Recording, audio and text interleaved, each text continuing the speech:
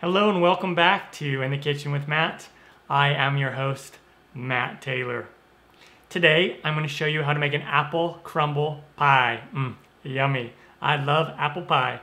I had a request to make an apple crumb pie, so here we go. That's what we're going to do. Really easy to do. If I can do it, you can do it.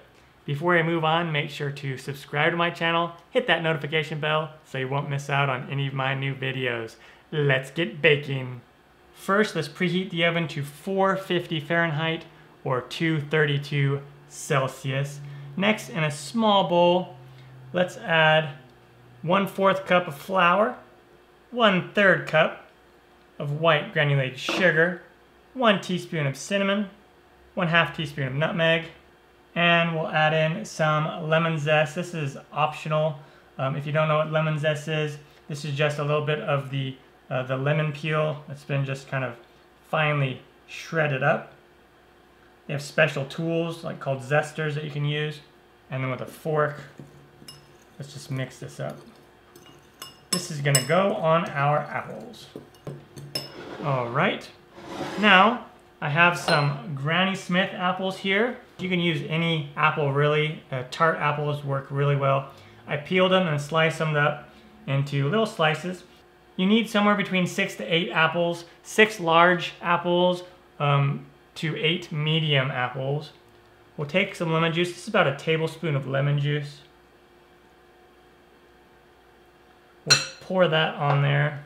Give it a good toss.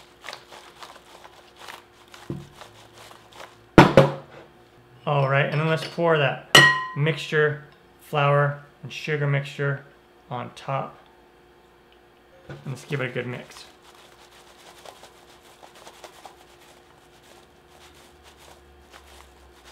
I just give it a good toss so the apples get coated.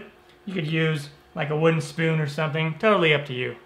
Also down below in the description box, you'll find the list of the ingredients and all of their amounts. Set this aside. Next, in another bowl, let's make our crumble topping.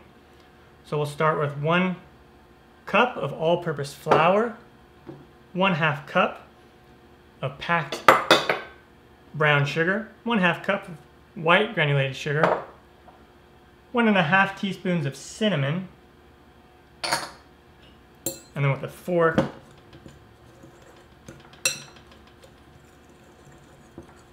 let's mix that together. You can use a whisk too if you like. All right, perfect. And now I have 1/2 cup of softened butter that I want to put in there. And now we want to use our fork, or you could use like a pastry blender like this, or here's another pastry blender. A lot of times I'll just use the fork, and we'll just kind of cut in and fold in that dry ingredients with the butter. And then once it's all incorporated, it'll resemble some coarse crumbs. And when it's done, it'll look something like this. All right, this is gonna be the crumble for the top of the pie. Set that aside. And now I have a pre-made pie crust here that I got at the store. You can do a homemade pie crust if you like. I already have a video where I make a pie crust. Up there in the eye, you can click on that. You can see that apple pie video with the homemade pie crust. And now we take our apples, and instead of just pouring them all in there, we're gonna layer them carefully. And make sure your hands are clean since you'll be touching these apples. This part is a little tedious, but it really helps to fill in the gaps appropriately. Sometimes if you just pour all the apples in there, there's too many big gaps. So this part can be just a tad tedious. And if you really want to, you can just dump them all in. All right, now that we got our pie crust full, you may have some apples left over. You can just eat those as they are, or make a little smaller pie with them. Now we want to come in here with our crumble and go on top and cover our pie. you see how I mounded it up? A lot of times that'll, as it bakes, that mound will kind of settle in as the apples cook, and the weight of the top kind of brings them all down. All right, I'm gonna set that aside. Now this is ready to be baked. You notice I have it in a sheet pan. Just do that just in case some of it bubbles over. You'll thank me later so you don't have to clean your oven. And now we will bake this to start at 450 Fahrenheit, 232 Celsius for about 15 minutes.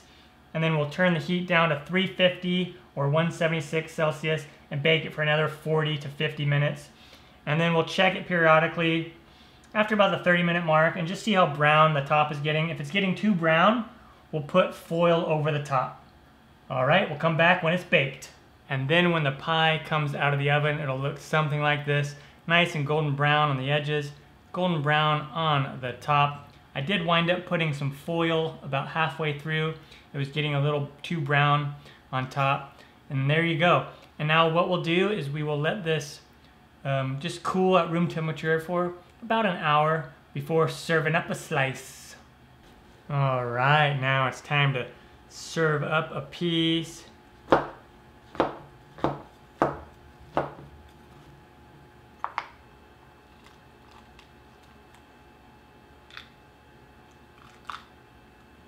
Awesome.